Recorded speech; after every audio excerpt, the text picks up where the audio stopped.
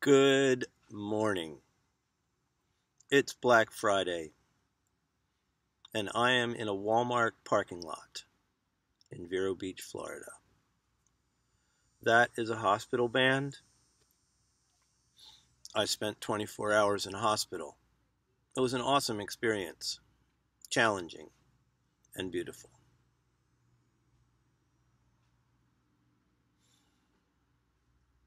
I am being attacked from the inside and from the outside.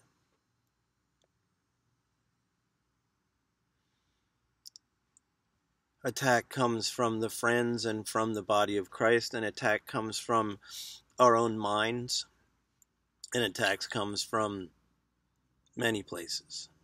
But you know what? There is a supreme God who has befriended us.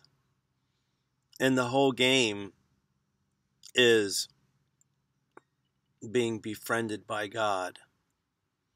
Now, it's very possible and very easy to unfriend God while everybody thinks you're still a friend of God.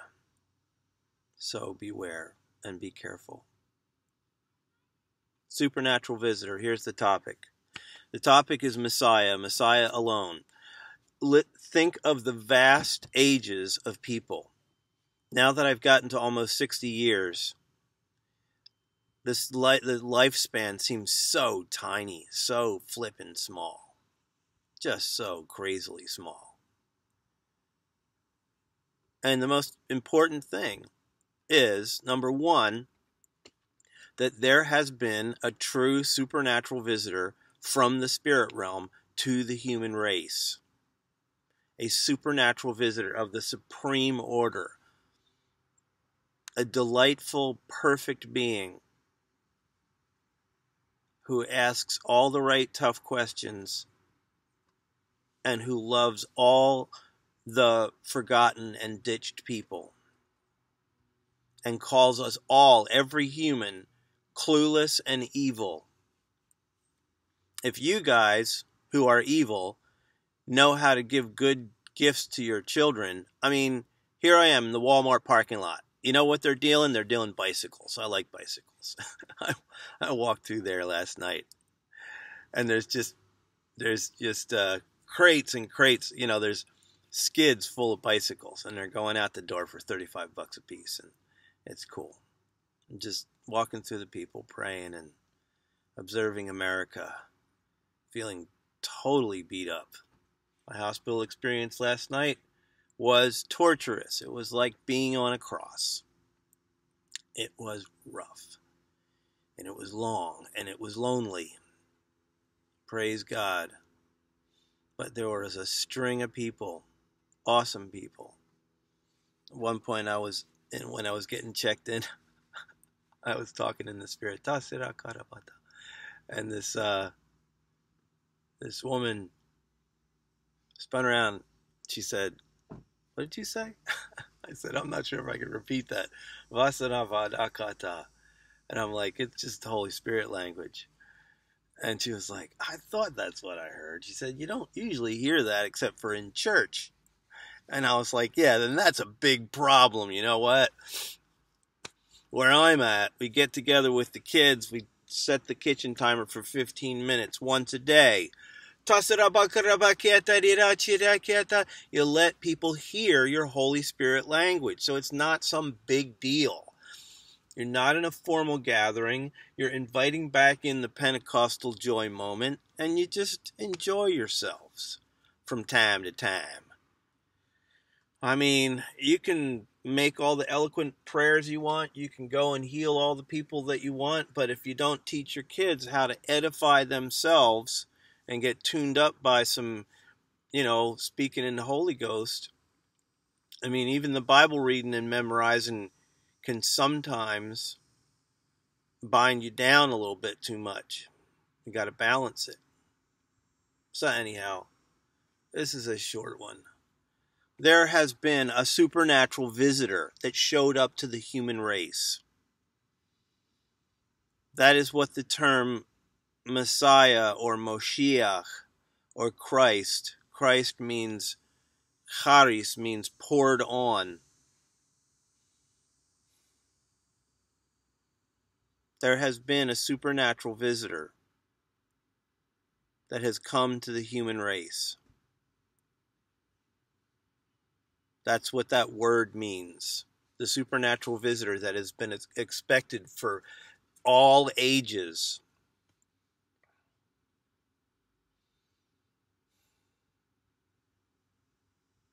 Messiah or Christ is not just Jesus' last name. It is a title. He is the supernatural visitor. The only one with a kind of power that supersedes the power in this realm and in the power of the parallel spirit realm and in the afterlife. Period. The power of Jesus of Nazareth. The Dunamis power, which is the explosive power.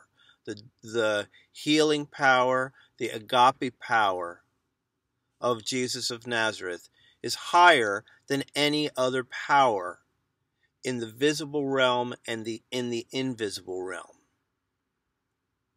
Period. So the concept of power itself is a benign concept.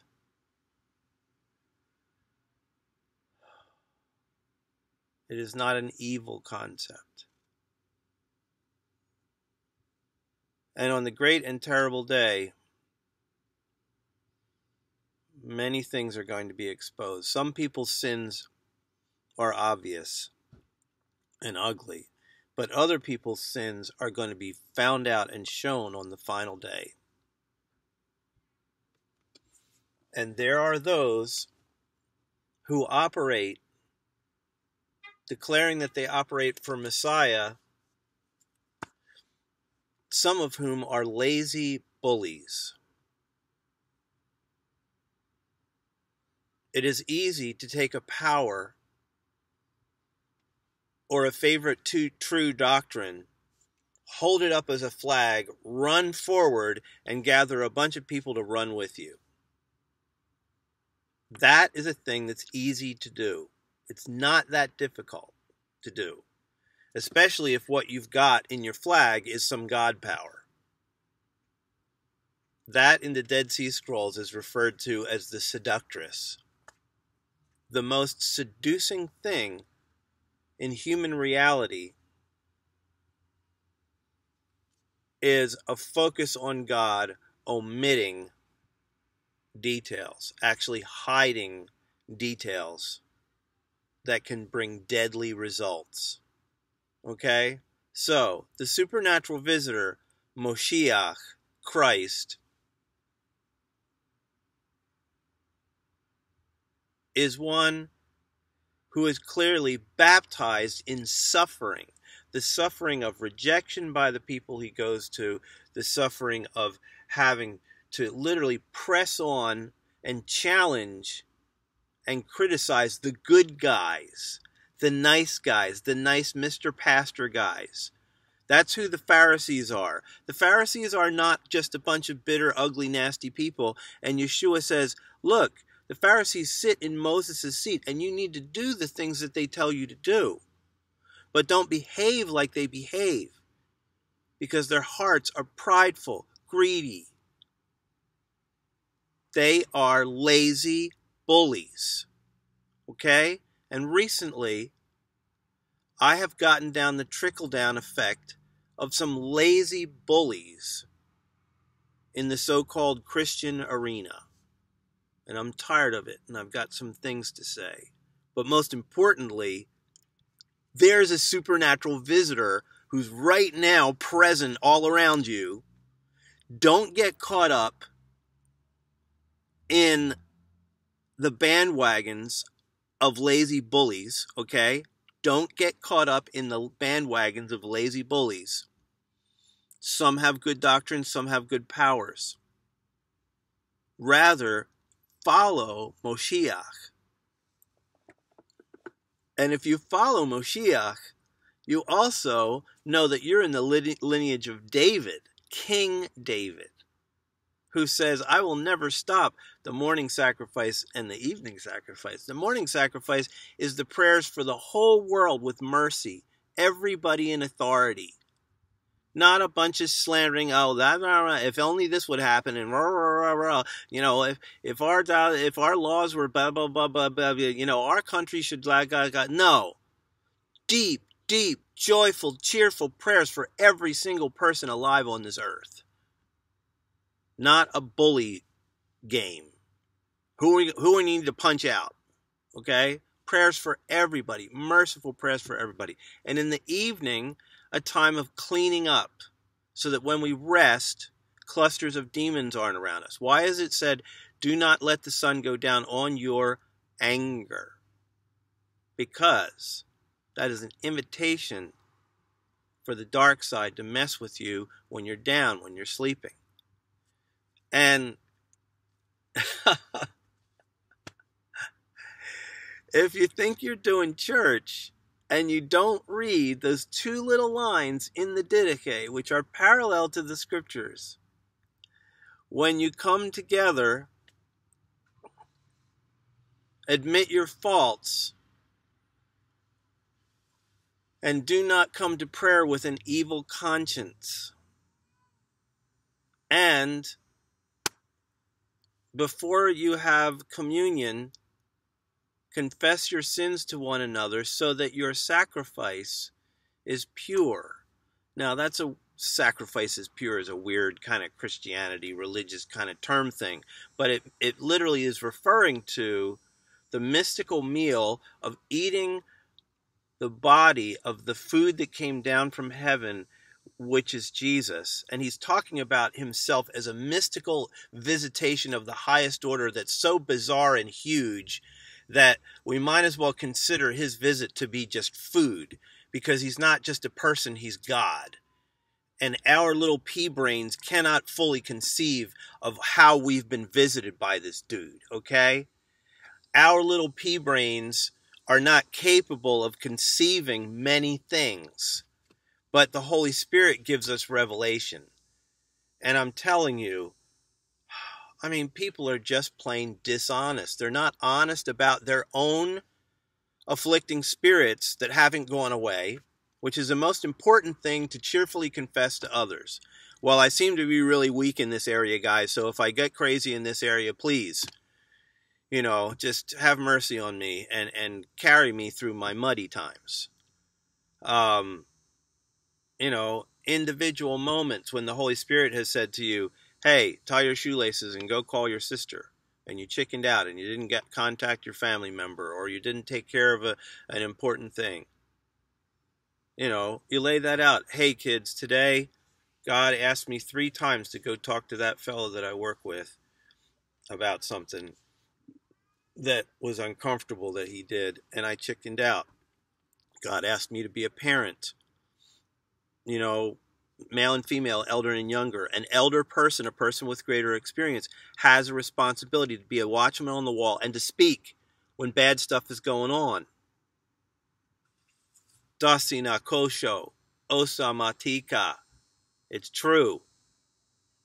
So I, as an elder, from time to time, I'm going to say to my kids, listen, you know, there's somebody at the workplace that has kind of been messing up, and Father's asked me to give him a gentle hand and say, hey, that's not the best way to do things. Regroup, think it over. Go back to that guy. Tell him you're sorry. You know, say it was wrong of me to handle that like that, or it was wrong of me to speak like that. I don't need to talk to you like that. You're a good guy. So sometimes we got to confess the omissive sins. Even more importantly, the more knowledge and understanding we have, the more eldership and experience we have, the more responsible we are to confess our omissive sins. And a person who is an apostle or a sent one or a leader, they are supposed to be punctuated by letting people know their own downsides. Their lives are supposed to be punctuated by constant warning about what humans get stuck in. And I'm sitting around watching people allow humans to get stuck in, you know, strengths, which is a downside. Jesus says, do not celebrate that the demons run away when you speak to them. Just get super humble on your knees and say, I am so thankful that God has clearly said, I can be his friend. So part of this is a discussion about energy. A certain person that I won't name had healed a woman. And she said, is this like Reiki? And he said, no, it's not like Reiki. It's not Reiki. And then another lady said, is this like energy? It's like, no, it's not energy. It's God. And that man missed his opportunity to bring good cheer and love into that situation. Because the term energy is true in both the dark side and in the side of absolute light and power. It's a benign term.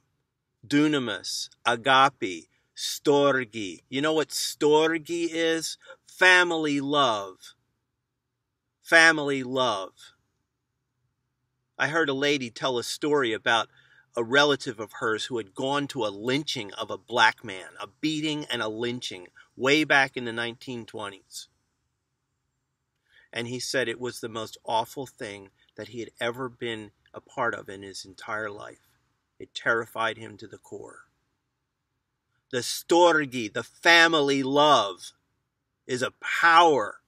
And some Christians are missing family love because they're lazy bullies.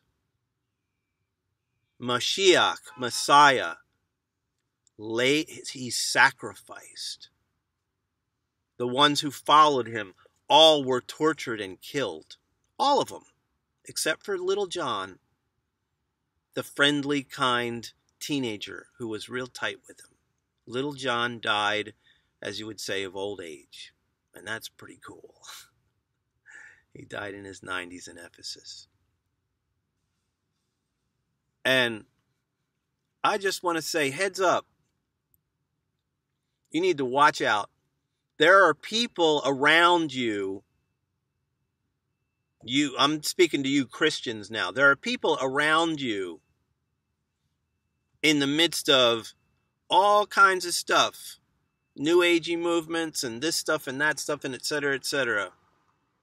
There are people all around you who use terms that you consider stinky and bad that may actually be entering heaven before you. You never know. Look at Philip in Samaria very quickly.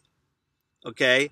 In Samaria, what was wrong with Philip? How come they didn't get baptized in the Holy Spirit? Why did the most important living characters come all the way up to Samaria to lay hands on the Samaritans? Because sometimes the people that have been endued with power need to be called on. Authoritative forces need to be called on. And they had to come in because there was a bully fight going on between the Samaritans and the Jews. Okay? The Samaritans and the Jews had been slandering each other for so long. Nip, nip, nip, nip, nip. Oh, those stupid. Oh, that's a blah. Oh, that's a Samaritan. That's a Samaritan. That's a Samaritan. That's a Samaritan. Oh, those Jew. Okay? All right? You got to watch out how you label people. Because the very people that you're labeling as being ungodly may actually have practices going on in their lives serving others that are supreme and better than yours. I don't care how many people you're healing. So watch out. Be careful. Be very careful. Because remember, picture this. Peter and James come all the way up from Jerusalem. That's like a 40 to 60 mile walk to Samaria. And they actually have to come in and ask for forgiveness for all the generations of grandparents and little kids that were mocking the Samaritans. You guys aren't going to heaven, and Messiah's not coming to you. And rah, rah, rah, rah, da, da, da, da. I mean, people grab truths that are true, and they hit others with them because they're bullies. And that sucks, okay? You understand? I don't like to hang out with lazy bullies. You know, that grabs some fun thing that works and then sits in the midst of it, like watching a TV. You know, I mean, you can grab your favorite doctrine on baptism or on the end times, you know, the millennium and the rapture, and you can run around with that doctrine and sit there as if you're watching a TV set, you know, eating chips and soda. And that's your thing. You just run it, and you don't look at any of the other aspects of the Christian arena that are clear in the scriptures. Not hard to read, not hard to figure out. It's a package, man. And it's not easy, and it's not a cakewalk. And God tends to hide things. God tends to hide things. It is the character of God to hide things away, and it is the character of noble people to actually find the missing things, bring them out, and give them to peoples for their benefit. Beware. Beware of being Christian spiritual bullies and dividing up into camps. Not only is it bad, but it actually creates a lineage of bad people who are missing a handful of essential points. Not secondary points, but a handful of essential points, because you're waving the flag of one thing, one atmosphere. Dasara Kotosho.